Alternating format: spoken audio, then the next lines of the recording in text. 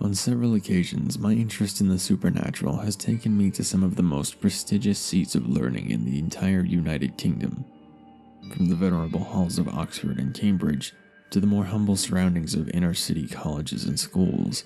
My pursuit of evidence to substantiate such claims has rarely been fruitful. However, while exploring the University of St. Andrews in Scotland, I found a rather interesting tome hidden away in a dark and musty corner of the campus library. The book itself was unusual, its cover bound in a weathered and blackened leather which unshamedly wore the wrinkles and cracks of time. It dated back to the 16th century and seemed to contain various descriptions and accounts of the daily lives of the people of Ettrick, a small isolated town built in the South Moorlands of the country. Perusing the volume, there were a variety of entries from a number of authors spanning a 60-year period. It seemed to have been handed down from town elder to town elder over that time, and to be quite frank, most of it contained idle musings on the townsfolk and plans for a number of humble building projects and improvements. Just as I was about to conclude that the book was of little interest to me, I noticed on the inside of the back cover that someone had drawn a picture. It was elegantly depicted, but I would never have described it as a pleasing sight. In fact, my immediate reaction was one of disgust upon first viewing it. The combination of the harsh, almost angry black lines used and the stark imagery of the scene as relayed by the artist left me with a thoroughly unpleasant impression of its subject. I shuddered as I cast my eye over it in an attempt to take in the picture of what seemed to be of a man, tall with long, thin arms and legs. His face was partially obscured by one of his gaunt white hands, but what could be seen was monstrous. Prominent veins protruded from his forehead, leading up to a pallid, bald head. His eyes were deep set into his skull, and the surrounding woods seemed to twist and lean away from him fearfully. At first, I assumed that the picture was some form of hideous graffiti, but at the bottom of the page was inscribed the date of 1578, and a rather unusual name, Herbert Solomon. Whether this was the name of the menacing figure in the drawing or of the artist, I did not know. Disturbed yet compelled by that dark woodland scene, I decided that the book required further study.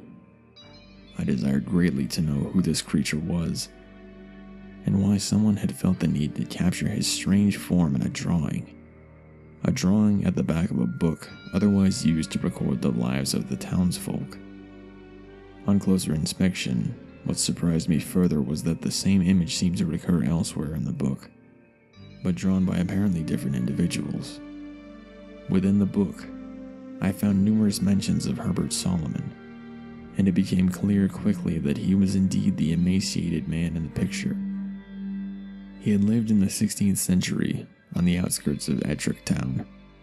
It was a small and underdeveloped place, surrounded on all sides by the thick cover of Ettrick Forest, which itself sat in the midst of a vast region of southern moorland. The town had a small parish church with one humble steeple, an inn normally used by those traveling through the unforgiving countryside, and quaint cobbled streets which wound their way around the stone cottages and town hall. According to the descriptions in the book, during the December of 1577, children began to disappear from the town. The first was a young girl by the name of Alana Sutherland. She had been playing with some friends by an old well on the outskirts of the town, but had dropped a small toy doll down it accidentally, which had caused her much distress. Unable to retrieve it, she returned home to borrow some string and an old hook in the hopes of being able to fish the doll out of the water below. She was last seen walking towards the well just as the sun set. In a panic, the townsfolk searched. They dredged the well, they combed the wheat fields, and even sent several groups of those willing into the surrounding woods. Alas, the girl was not found. A few days later, a young boy by the name of Eric Kennedy was running an errand for his grandmother. It was dark, but he had only to take some wool over to the Monroe place as a way of thanks for the grain they had provided, and they lived but only a few streets away. It was assumed that at least the center of the town would be safe, but the boy never completed his errand. He vanished, as if he were torn from existence. By the end of January, an unusually bitter winter had caused significant damage to the town and its people. Large, thick sheets of ice and snow covered each house and building. Several people died from the cold alone, and the general mood of Ettrick Town was a somber one. Despite these trying times, the townspeople were more concerned with the safety of their offspring. In total, 7 children had now disappeared without rhyme or reason. Whole families wept in despair, and the people of Ettrick began to view one another suspiciously. They knew the truth. Someone was taking their children from them.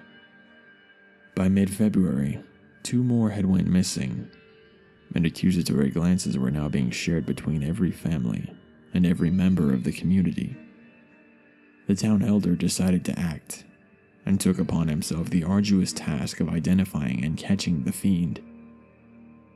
Bureaucratic discussions were had, church groups convened, and in every house and every street and every corner of Ettrick, one name crossed the lips of its inhabitants: Herbert Solomon. The more the name was mentioned, the more certain his guilt became. Herbert Solomon was an outsider. He lived in a small wooden cabin amongst the woods which surrounded the town, and due to his unfortunate appearance tended to avoid human contact. What his malady was, no one was sure, and in the unenlightened times of 16th century Scotland, many believed that he was cursed. Modern eyes would have guessed him to be the victim of a wasting disease. He rarely ventured into town, except on a few occasions to trade for supplies, and even in those instances, he covered his face with a brown tarnished hat and a gray piece of cloth, which obscured his features below 2 deep-set and darkened eyes. Several of the townsfolk told stories of Herbert Solomon. According to these accounts, he would stand on the edge of the forest watching the farmers till their land, and their children play in the fields. It was his fascination with children which left many feeling uneasy. Some of the town's children returned home from playing near the woods on a number of occasions with beautifully crafted dolls and toys. They were a present from Herbert Solomon, and being innocent children, they could not know of the dangers therein. When the children began to disappear, eyes immediately turned to the strange man living in the woods. Accusations were carried by their whispers of fearful parents, and as the whispers increased in number, so did their volume, until it was decided that Herbert Solomon must be stopped. On a cold February night, the elders of the town decreed that Solomon should be arrested immediately. Grief, anger, resentment, and fear grew to a fever pitch with this news, and every man, woman, and child set out across the fields, entering into the surrounding forest in a search of the child killer Herbert Solomon. Details of exactly what occurred that night are limited, but it seems as though the people of Ettrick Town attempted to remove Herbert from his small cabin by setting it on fire. The crowds cheered as the heat grew and the fire rose. His screams echoed throughout the woods, finally to be silenced by the flames. The townsfolk believed that justice had been done, and while the grief of the parents whom had lost their children could never be quenched, there was at least the satisfaction of knowing that the man responsible was now dead. However, over the following few days, an unease descended upon the entire town. Stories began to spread of strange encounters in the streets at night. A gaunt, shadowy figure prowling the cobbled stones, hiding in the darkness. Within a week, numerous residents claimed to have woken up during the night to the petrifying sight of an unwelcome visitor. One account was of an elderly lady who woke to the sound of something rustling under the bed, only to nearly die of shock as a tall, thin man pulled himself out from underneath. She fainted, but not before she saw his face. a withered complexion as if ravaged by disease, his eyes blacker than night, and his hands comprised of tightly pulled skin over a bony interior. Another story consisted of a local tradesman who, while investigating a noise from his cellar, was confronted by a hideous figure, so tall and gaunt that it had to hunch over to avoid the low ceiling entirely, its sheet-white face flickering in the candlelight. The man managed to escape, but he refused to re-enter his premises. It became clear to the townspeople that the vengeful ghost of Herbert Solomon was still searching for other victims from beyond the grave, his hate and hideous form haunting the town which murdered him. With each passing day, the sightings grew in intensity and number. A fog descended on the town, and the people wept and grieved as the sound of Herbert Solomon terrorized each person, night by night. He was seen wandering amongst the wheat fields, in the cellars and lofts of cottage houses, his long, gaping footsteps ringing out each night through the streets of Ettrick Town. They had been cursed. In life, Herbert Solomon had taken and murdered their children, and now in death, he seemed to possess the twisted means to terrorize the entire town. Then the unthinkable happened. Another child went missing. A young orphan girl who often wandered the streets when she could not find a place to call home for the night was heard screaming for her life. The townsfolk rushed to their windows, looking out but not daring to leave the imaginary safety of their houses, paralyzed by fear. The screaming ceased quickly, and moments later, wandering aimlessly out of the fog came the menacing figure of Herbert Solomon. He rushed down the street, his lifeless arms bashing against the houses which he passed, scraping the doors and windows with his rigid fingers, emitting an unnatural yell of anger and hatred on his way.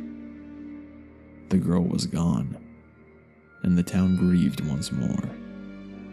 In the preceding days, the fog grew denser, and with it came the unwelcome news of 2 more children taken. One, a girl whom, after having a raging argument with her family, left the house, never to be seen again. The other, a boy named Matthew, the son of a notable drunk, who was taken from his own bed by the hands of Solomon, while the father lay unconscious from drink. During a church service, the unthinkable happened. Solomon appeared briefly in the aisles of the church, seemingly unaffected by the consecrated ground. The congregation whimpered in horror and disdain as his warped, spindly form walked slowly behind a pillar and then vanished. It was indeed a show of influence. Hope was almost lost. Not even a place of worship could deny him, and he was now capable of entering any home at night and then taking whatever or whoever he wished. The town had to act or abandon the place altogether, but there was no guarantee that the curse of Solomon would not follow. The local vicar, a man by the name of Mackenzie, was asked by the people of Ettrick to use any sacred power which was ordained to him in an attempt to destroy or banish the spirit of Solomon. A plan was provided. The vicar and a few chosen individuals, armed with torches, swords which had been blessed, and vials of holy water, would take guard over the town, waiting for the cursed figure of that child killer to show his face once more. Then they would confront him. Observing as much of the town as possible from several house windows, roofs, and strategic street corners, Mackenzie's chosen waited. They did not, however, need to wait long. That night, the lonely figure of Herbert Solomon appeared through the mist, walking the streets of Ettrick with purpose. Yells and screams rang out as people alerted one another that Solomon had returned. Families held their children close as dark thoughts consumed the town. Please, spare my child. Take another's. Mackenzie was the first to confront him. His will was shaken by the sight of Solomon's hideous pallid face, rotten and ravaged. The gangly, spindling figure stood staring intently at the vicar through black, clouded eyes. Another man now joined, then another. Before long, Herbert Solomon was surrounded. Mackenzie instructed the men to slowly close the circle, drawing their swords with one hand while brandishing flaming torches with the other. Fear gripped them, but they knew that this could be their only chance. Mackenzie threw a vial at Solomon's lumbering feet, and as he uttered a Christian psalm, another man struck out with his torch. The blow crackled as the cloth-covered arm of Solomon caught fire. Cheers rang out from the townsfolk watching from their homes above, but the man had strayed too close, providing a gap in the circle which Solomon claimed with purpose. He fled.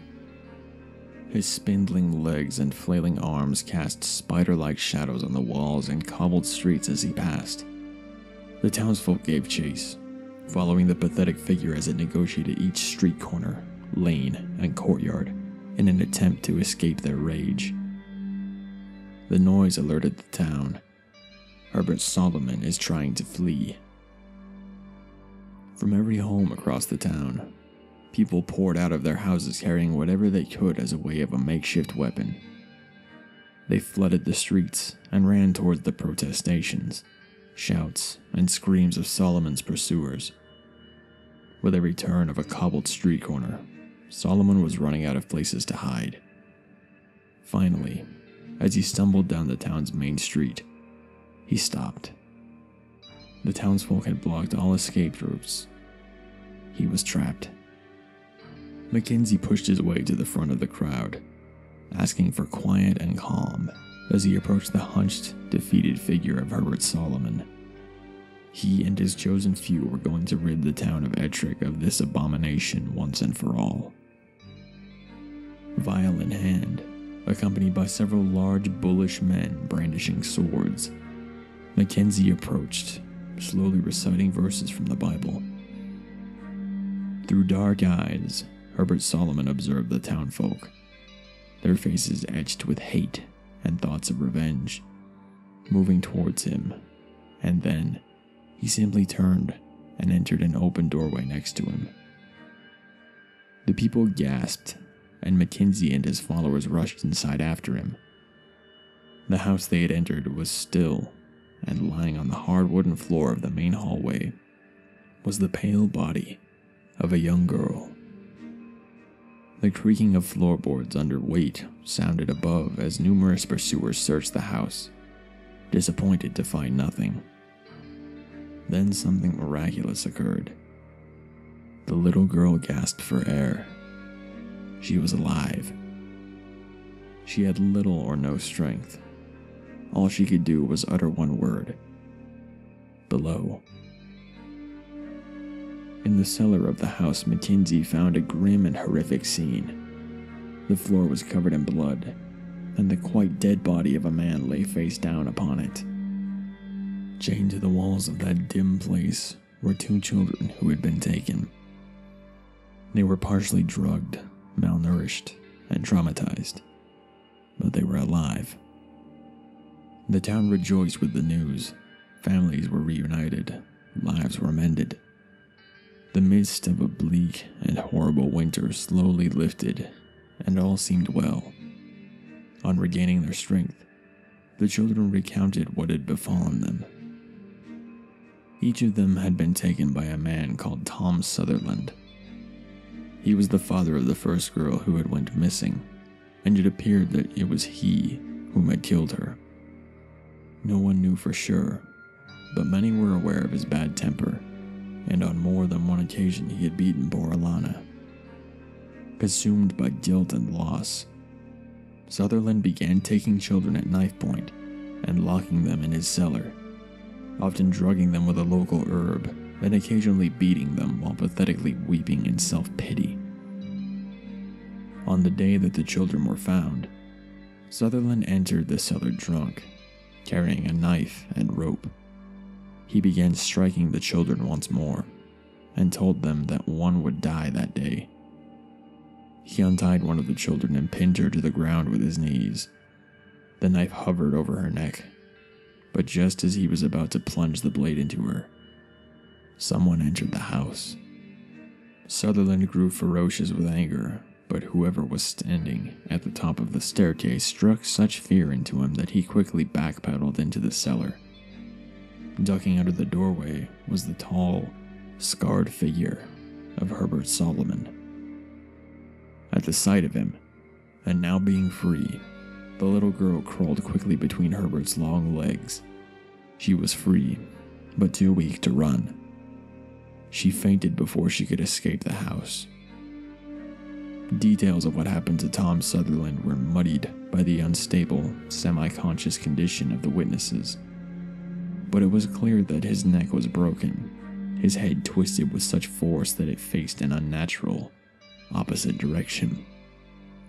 There were various accounts of subsequent glimpses of Herbert Solomon, and some of the children claimed to find beautifully crafted dolls and toys on occasion sitting at the edge of the woods. But of course, this cannot be substantiated. Indeed, I would have said that the entire story could not be substantiated if it were not for the events which I experienced several months after reading that old book in the depths of St. Andrews University. A colleague and dear friend of mine invited me to stay at his family home for a few days in the countryside. I knew that the house was in the borders, not half an hour's drive from Ettrick, and could not miss the chance to have a closer look at the area. I had managed to persuade the powers that be to allow me to take the book from St. Andrews and show it to my friend. He had a particular interest and not insignificant knowledge of the history of the area. I thought perhaps he could shine a light on this curious tale.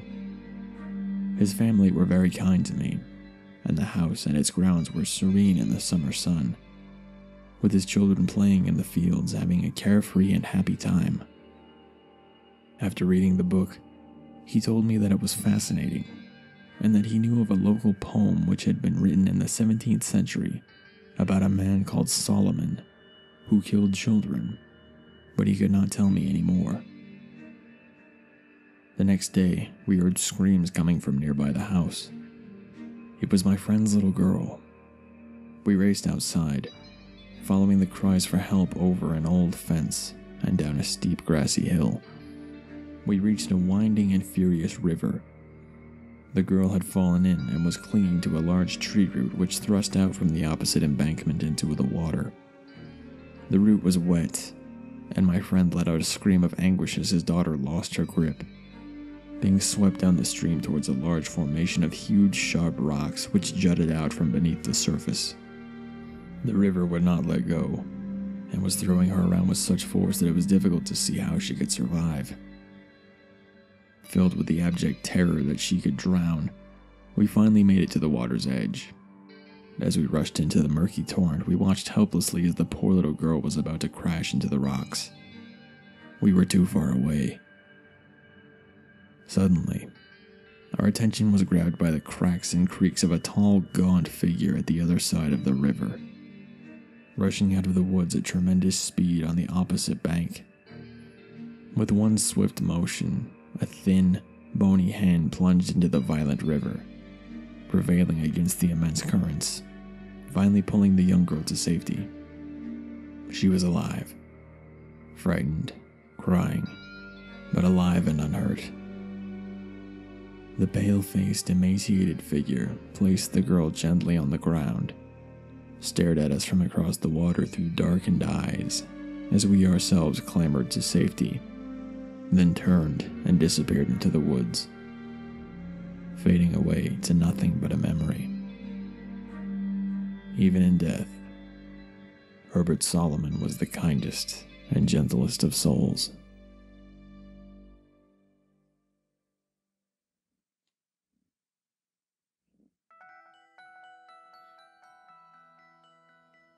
Hello again, everyone.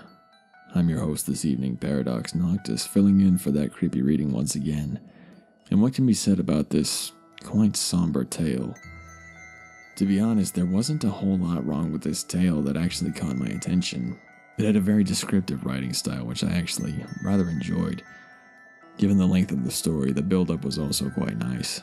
It can be hard to pull off a nice build-up in a shorter story, but if a story is long enough, build-up is usually much easier to achieve. Now, when I first started reading this story, I initially thought it was about Slender Man. Given the imagery that describes of Herbert Solomon, it's strikingly similar. The only difference is it makes him seem a bit more human, I guess you could say. But as I read on, it quickly became this somber tale of this man who was just very misunderstood.